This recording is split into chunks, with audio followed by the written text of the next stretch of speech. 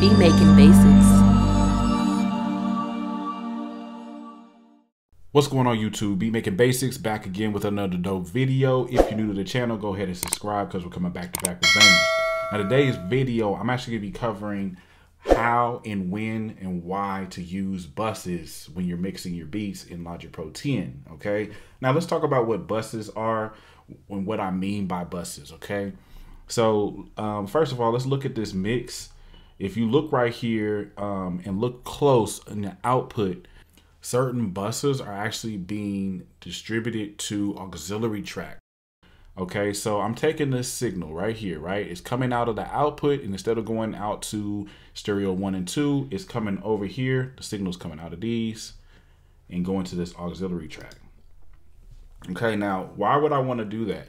So basically, after I get the levels of the track, right, I just go ahead and level everything out, balance all the levels. What I'll do is I'll group certain instrument groups together. So it'll be like, your drums, your melody, bass, and I'm grouping them together. And what that's going to allow me to do is actually control the overall level of that group. So like, for instance, my drums, I have those bust out to this auxiliary track, and I can turn this down. And what that helps me to do is work on the headroom, make sure that there's enough headroom in the mix, okay? Without having to individually turn down each track in order to do so. So let me just go ahead. I'm just gonna let you hear some of this beat, and you'll see what this would sound like if there was no buses used and what it will sound like with buses, okay? So I'm gonna play a little bit of this beat and let's just go from there.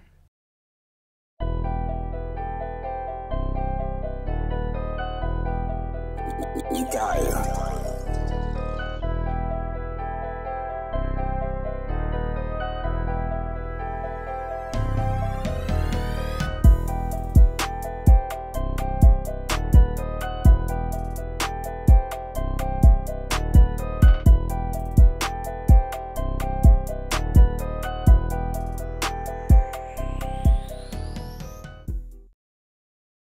All right, so now as you can see, we have enough headroom, -3.2. It's gonna give us enough headroom to master the track and everything like that. So if you go over here, you're gonna see, again, there's enough headroom here to master it.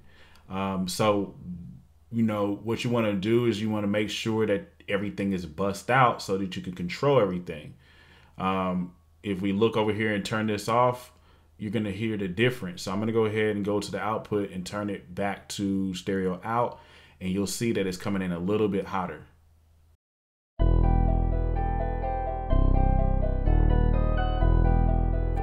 You got it.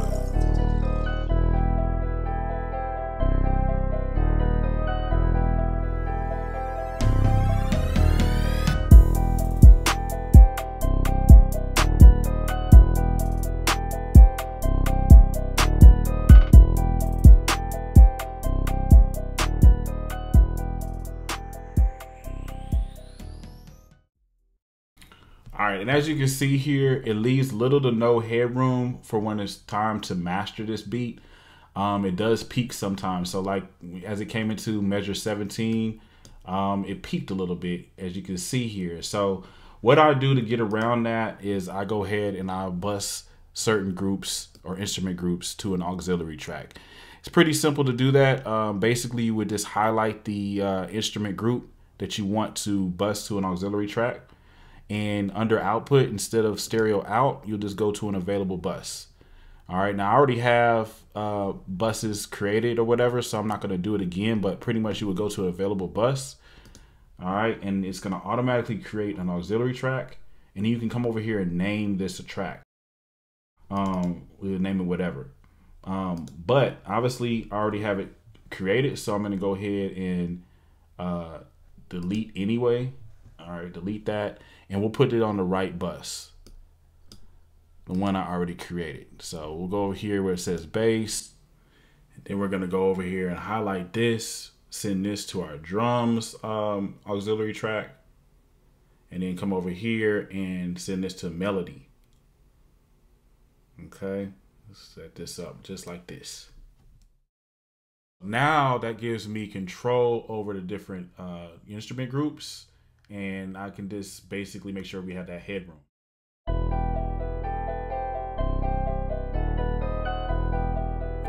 You got it.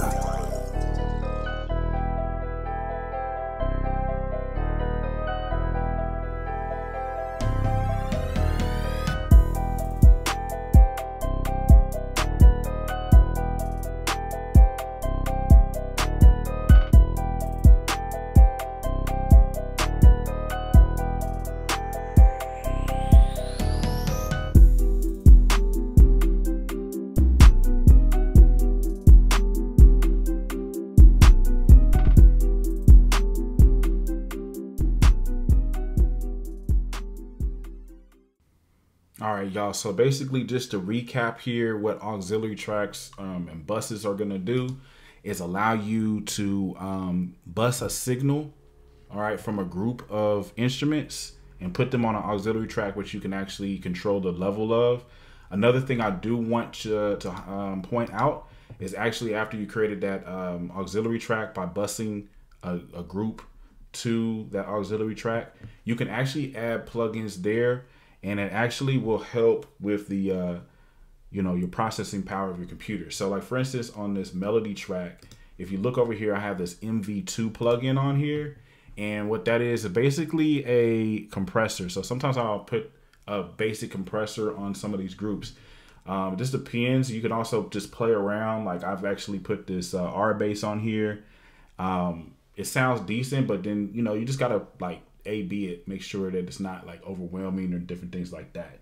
But I got this MV2 plugin on here, and then I have the Smack Attack, which is basically just used as a clipper, okay, just to make sure that the overall volume is not clipping. So I just put that on this track. That's something to keep in mind that you could do once you bust your tracks over to an auxiliary track or whatever. So that's pretty much going to be today's tutorial, but I do want to leave you with this before we end the video. We do have courses that you can purchase at my site, beatmakingbasics.com. So if you like the content, you love the videos that you're getting here on YouTube, if you want a deeper dive, go to beatmakingbasics.com, download the courses. The courses have hours of content, and a lot of the information is exclusive content. So you're not going to be able to find it a whole lot of other places online. Best of all, you're not going to have to like create an account and all that type of stuff, just to access your course every time. Okay. Sometimes when you purchase courses, you have to create an account, remember a password and all that type of stuff. With Beatmaking Basics, basically you can actually download the course on your computer.